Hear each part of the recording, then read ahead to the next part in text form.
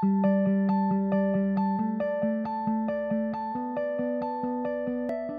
Harry Atwater, and today I gave a talk at the MRS meeting Career Central program on bringing a product to market and recounted my experiences as an academic and entrepreneur, in particular starting a company called Alta devices. The most important things, there are 5 things, are a value proposition, technology, team, an addressable market, and financing. And so technology is only one of those 5, and I would argue, in fact, that the team is probably the most important of all of those 5.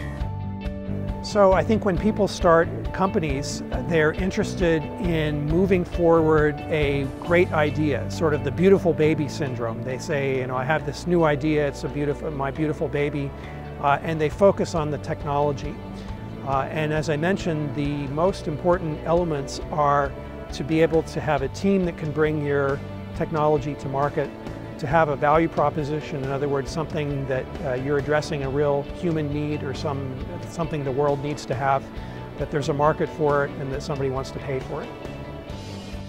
If people here at the MRS meeting, students and other potential entrepreneurs are thinking about starting a company, they want to test their ideas against those metrics and see whether in the end they have their ideas will yield a product that somebody wants to buy.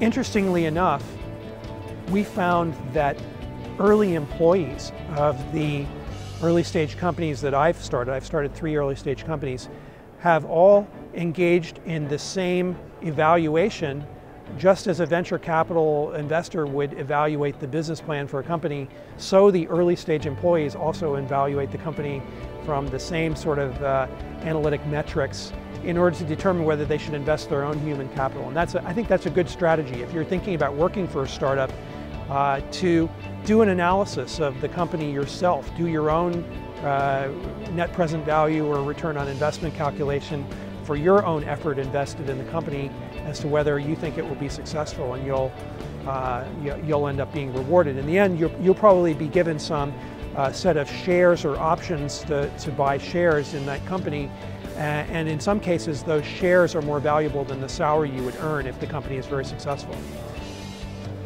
For materials people, knowing your skills going in very early, and even developing your skills beforehand to be able to provide value to a company is definitely an important takeaway that I got from this talk.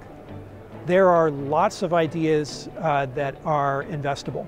Lots of ideas in the physics, materials, chemistry space, the kinds of technologies that MRS oriented scientists and researchers are working on in the laboratory. And although there has been a reduction in the amount of private venture capital that is being invested into these ideas, there are still huge markets out there. There's still huge problems that the world needs to address, and there are huge businesses to be built. And I'm very optimistic that people are going to be able to continue to start companies that can address these, although at any given time the modes and the paths forward will be different. So you have to take that into account in your thinking.